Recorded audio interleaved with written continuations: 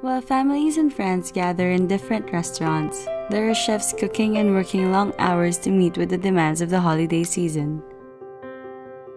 We took the opportunity to recognize the faces behind the food served with love on our tables and the food that completes our holiday season. I'm very excited for Christmas. It's one of the happiest holidays. Well, it's the happiest holiday ever. I'm very excited.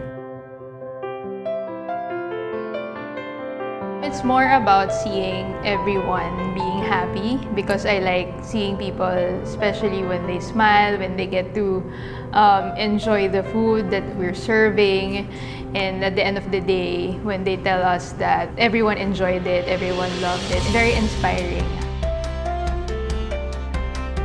We usually get 2 or 3 events per day. The best customer experience is one of my clients.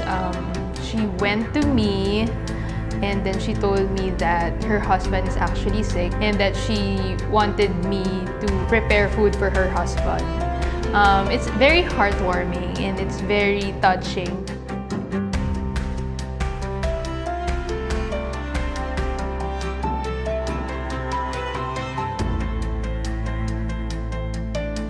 Para sa akin kasi yung Christmas, parang time for family, friends get together. Sobrang good time para mag-open kami ng bare months because Christmas nga.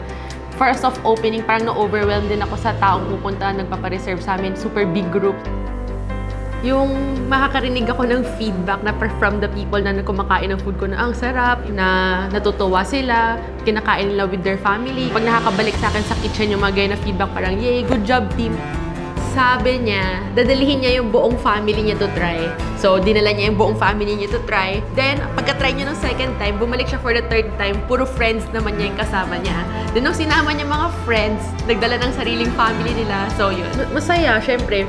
Bihira lang naman na-acknowledge minsan yung mga tao from back of the house. Hindi naman all the time na parang pag nakain mo to, tatawagin ka niya sa harap, yung ganyan. So, syempre, masaya sa feeling.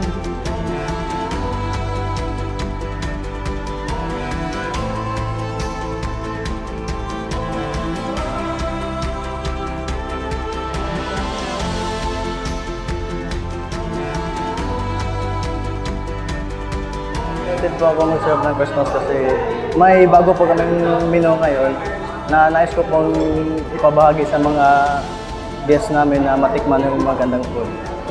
And na-start po ko magluto sa kapatid ko po. Nakita ko po sa kapatid ko and then yun, tinuruan niya po ako. Naramdaman ko po kasi yung smile ng tao pag masarap yung pagkain. Nung nag-break time po ako, may isang regular guest po namin na hinahanap ko is Ladi.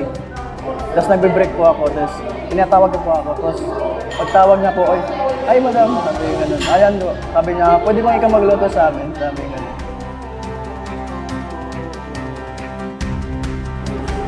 We have a special gift. Yes, Oy, thank you. Unilever Food Solutions. I just wanted to wow, thank you. Nagagamit talaga namin siya. Wow! Yay! Thank you. Thank you. Thank you. Wow! Thank you. For all your extra efforts, not just this season, but with every day in and out of the kitchen, salamat, Chef.